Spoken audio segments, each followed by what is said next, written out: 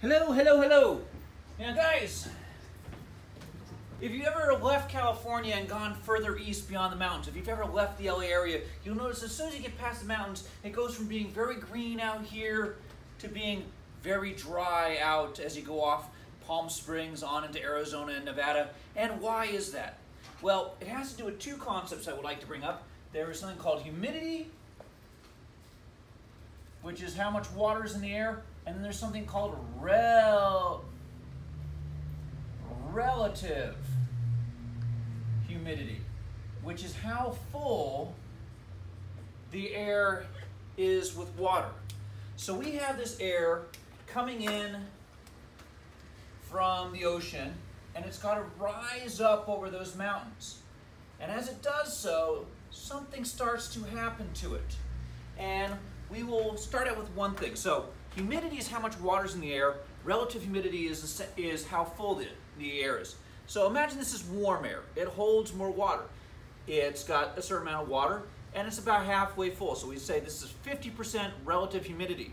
If the air gets colder, the amount of water in it is the same, but it's more full. The cold air can't hold as much water, so this is maybe 80% full, 80% relative humidity. 50% relative humidity, 80% relative humidity. Notice the total amount of water, the total humidity has not changed. It's the relative humidity, how full the air is with water. So you start out with water, the air that's not too wet, and it comes in and it starts going up the mountain. It starts going over the mountains. Now as you go up a mountain, you may notice it gets colder. And as it gets colder, the air's ability to hold water decreases. And eventually, it's like getting smaller and smaller glasses. As it gets higher, something starts to happen.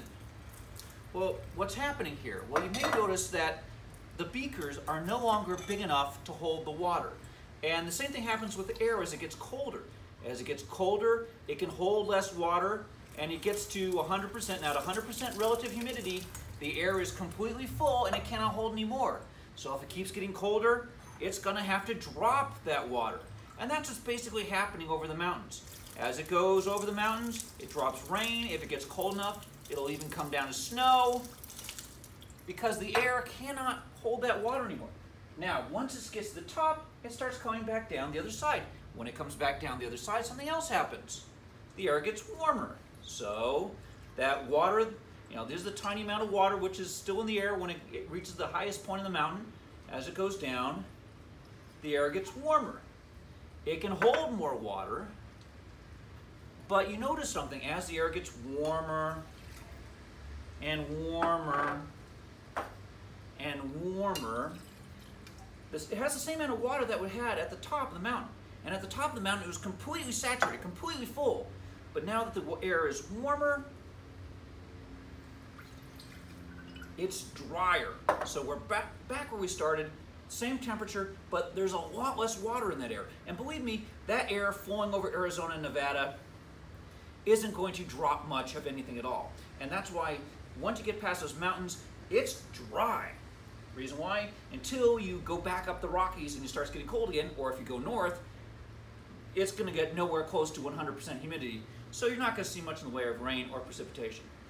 But I just thought I'd show you. By the way, this phenomenon is known as the rain shadow effect because, the mountain's like a big squeegee taking the water out of the air. But now you know, rain shadow, that's pretty much what it is. I hope you've enjoyed this video, and I look forward to seeing you again sometime soon. Goodbye.